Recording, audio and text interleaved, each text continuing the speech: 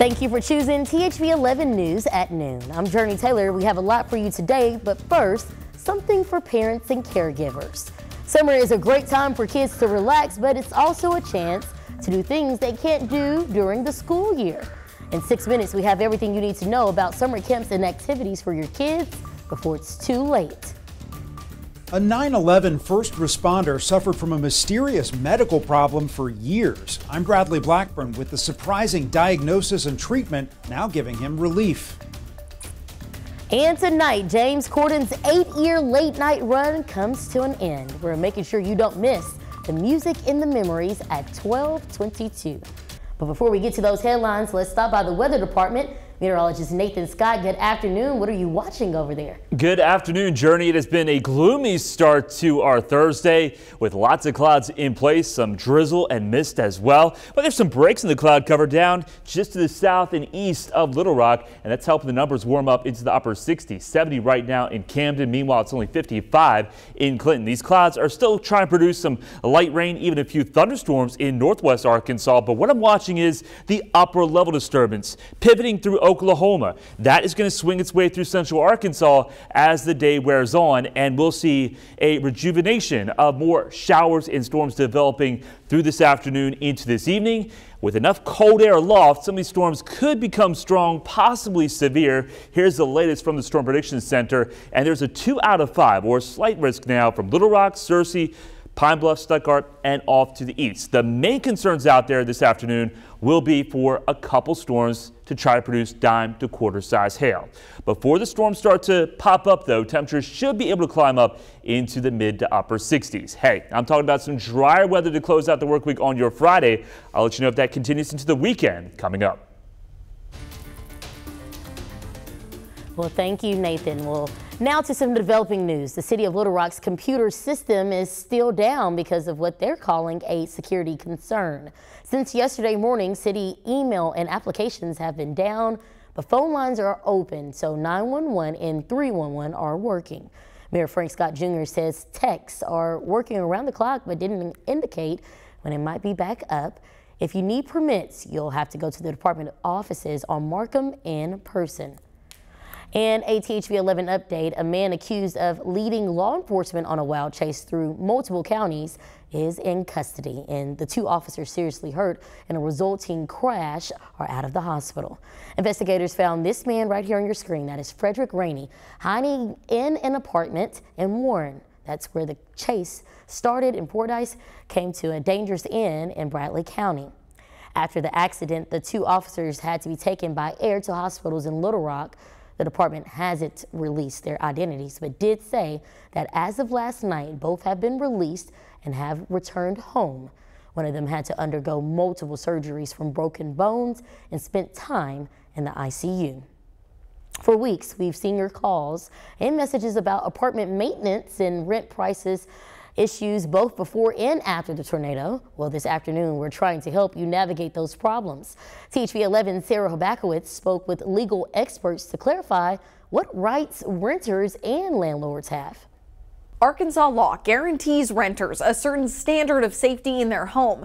It also has standards that protect landlords from unruly tenants. Figuring out what your rights are can be confusing. Arkansas Legal Services helps low-income tenants with housing issues. Most other states are going to offer renters more rights than Arkansas does. So we work with what we have. We've seen photos of apartment sewage issues, leaky ceilings after rain, and missing doors at apartments in Little Rock. So what are your legal options if you have some of these issues and they continue after making management aware? If it continues not being fixed and ends up causing, some kind of health problem, then you could have the ability to break your lease without. And if you're still in a lease and problems stick around, do you have to pay rent?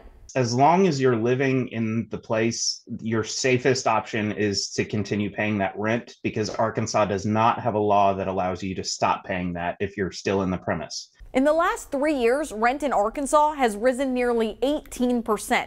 But how much can a landlord raise your rent each lease? As long as there's proper notice, there's not much of a limit, but it still depends. There may be an argument to be made to a judge that, doubling it after a disaster in particular is not really fair. But I do know that landlords and apartment complexes are allowed to raise rent. And if your rent spiked right after the tornado, the Attorney General tells us in part, quote, in those situations, rate increases can't exceed 10% unless the increases had been announced prior to the emergency.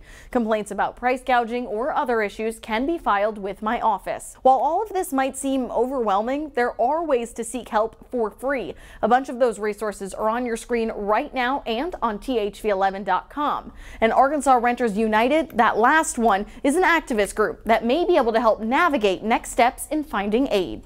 I can help you analyze your situation, provide some referrals and resources.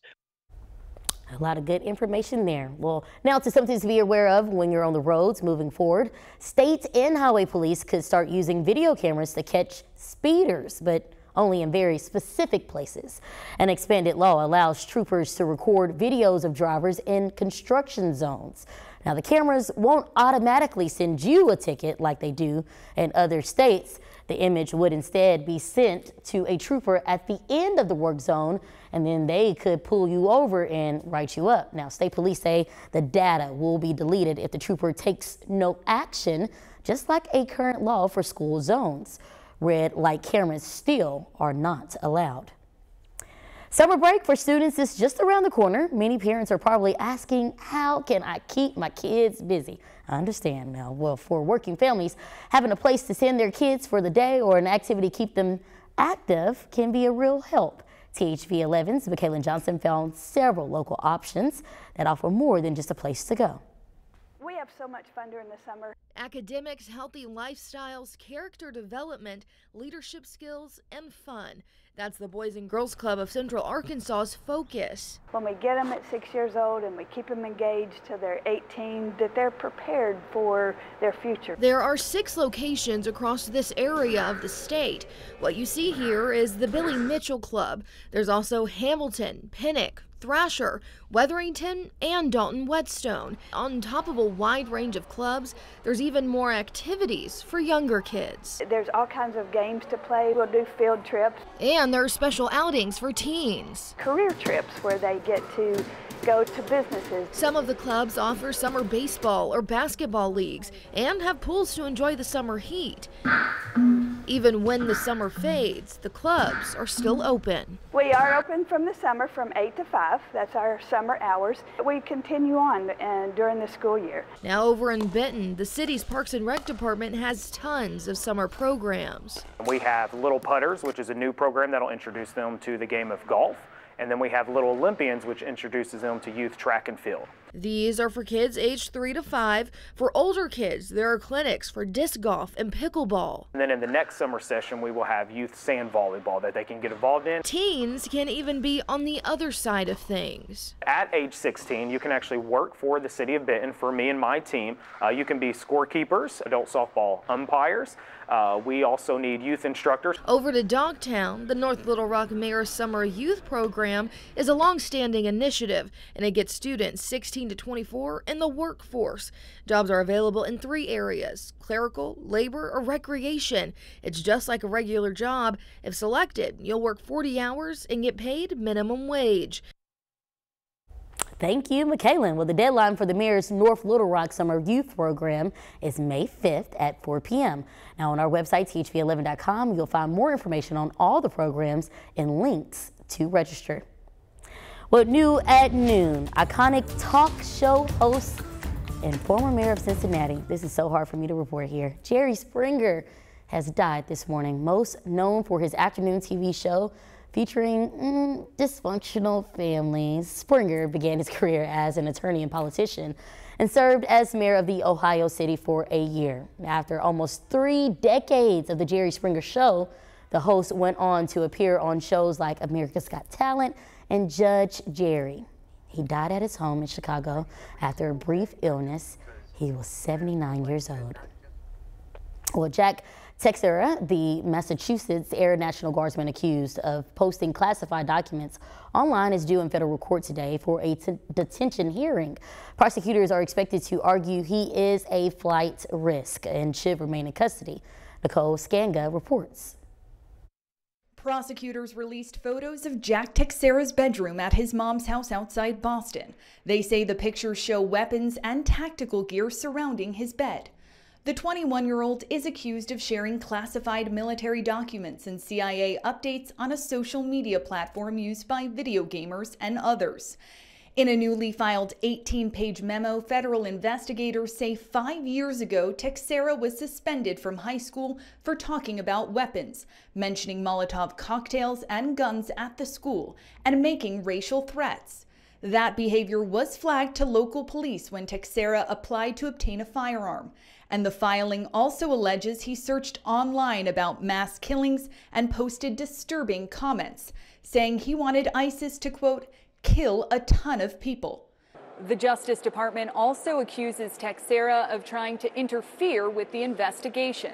DOJ lawyers claim he destroyed evidence, including a laptop and game console, and posted in a chat group a note to delete all my messages.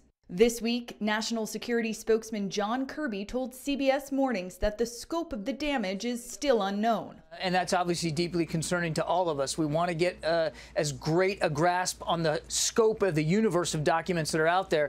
The suspect faces 25 years in prison connected to charges involving the Espionage Act.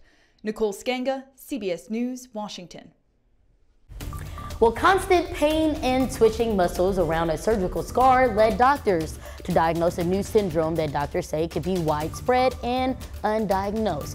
More on dancing scar syndrome at 12:17. But first, before we go, Nathan, what do you see out there? I see a canopy of clouds across Little Rock, Jurnee, and these clouds will still produce scattered showers, maybe some thunderstorms out there later today. I'll have more on the timing and talk about what happens for this weekend coming up.